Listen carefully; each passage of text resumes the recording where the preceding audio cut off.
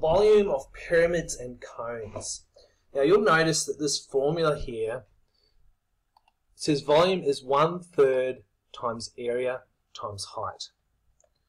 Okay, now what I want you to do is I want you to think back to prisms. Here's a prism here, a square base prism, and its volume is area times height.